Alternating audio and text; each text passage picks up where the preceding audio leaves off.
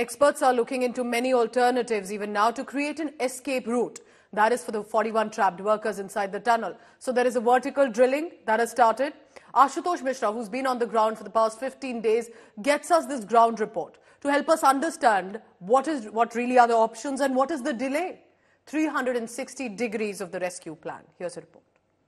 Every morning I come here with a hope, and by evening probably the hope literally vanished. But here at least we still have the hope alive, and there are multiple options. And as we speak, multi-dimension plan with 5 approaches underway. In fact, for better benefit of our viewers, we have also the graphics. But other than that, I have made a design here, and this will probably help you to understand exactly the module of the tunnel. Now imagine this is the entire length of 4.5 kg of the tunnel. Now this part is the Silkyara. The debris, the mud side that you see is exactly the 60-meter long debris, and this part, just on this part, which is exactly where the operations are taking place. Here the auger tried to penetrate this debris. It failed somewhere here near 48.8. Now the blades are stuck inside the tube. There is a escape tube sent here 800 millimeter diameter.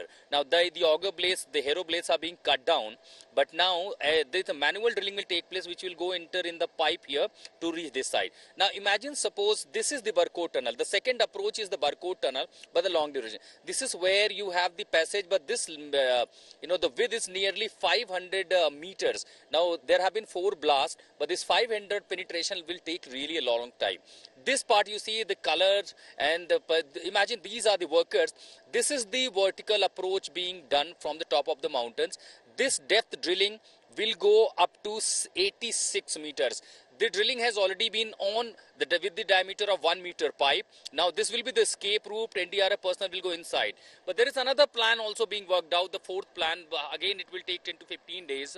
This will be done a perpendicular horizontal approach, which is left side of the tunnel. This is the front way, this is the left side.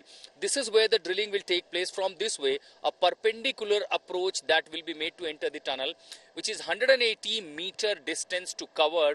The operational will initiate on 28th, which is a 15 days long process. So as we speak, there are 2 most feasible operations being done. One, the rat miners, who are the specialist rat miner, will enter in the micro tunnel, which is the 800 mm dive. They'll do the manual drilling, but it depends on the obstacles that will decide the period of time to penetrate the leftover 10 meter debris. The auger machine will push the pipes further. Secondary, and the second most critical is the vertical drilling. As we speak, 15 meter digging has already been completed, and the time frame which is being given is 100 hours, nearly 4 days, and if that is successful, they'll be using the wrenching machine. NDRF personnel will go down and lift them up.